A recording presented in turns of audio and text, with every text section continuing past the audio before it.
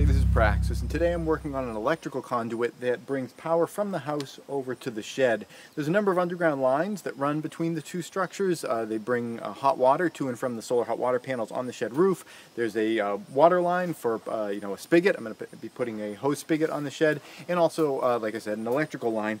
When the electrical line gets into the basement of the shed, I'm going to be kind of running it through some PVC pipe, and I want to have electrical box down there for plugging in the dehumidifier. It gets a little musty in the basement. Also a light down there because it's kind of dark.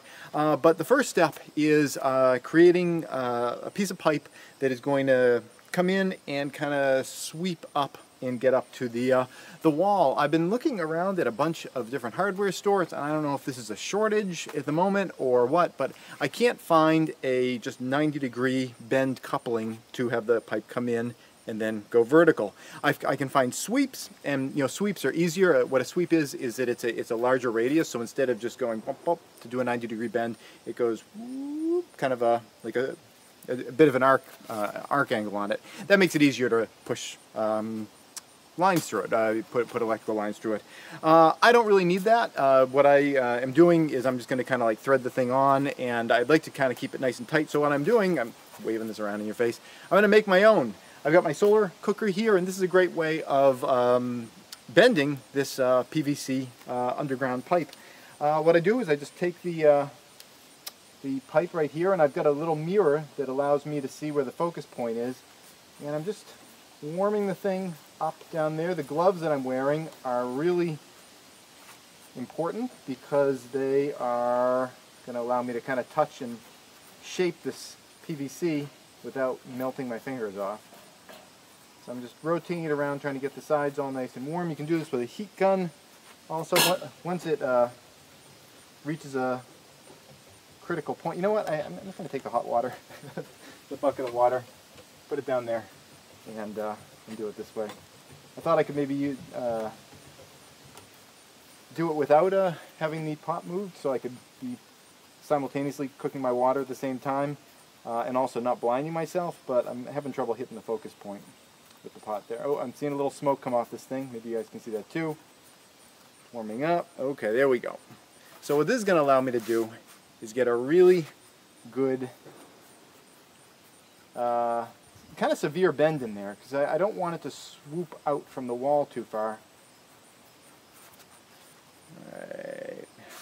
I got the glove so I can kind of squeeze it while I bend it, and that allows me to make it so that it's not going to collapse in on itself, because if you just bend this stuff, it kind of folds in half, and then you can't push anything through it. Oh boy, I'm still feeling the heat through these gloves, but it's a heck of a lot better than just having my skin on there. So I'm going to try to get this to be the most severe bend that I can, kind of shaping it there. Suppose I can cool it off a little.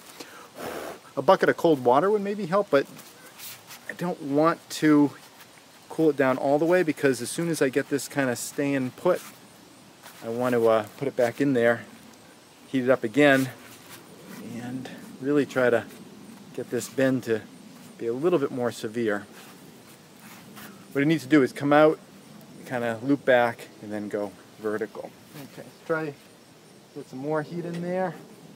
I'm going to try to get it bending a little bit closer to the end here where it first comes in, to just really try to keep it tight. It needs to go up 4.5 inches. I'm sorry, it needs to go back 4.5 inches. It needs to go back 4.5 inches and then up as high as it can go. Okay, here we go. Yeah. Okay, it's malleable right up to the end there, you can see. I want to keep that nice and round though, because I got to put a coupling on there. All right. So I'm going to kind of hold it like that. That's a pretty good bend there. I'm not going to cry about it having to be more than that. Boy, I burned my fingers.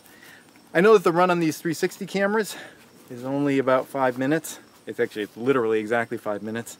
So I'm probably going to time out pretty soon. So I will just let you know if the camera clicks out, that's what's going on. But I'll let it run as long as it can if you're interested in seeing this play out. This is also a great way of shaping this kind of conduit if you're putting it underground and there's like ledge and rock and stuff like that, and you kind of want to get around stuff.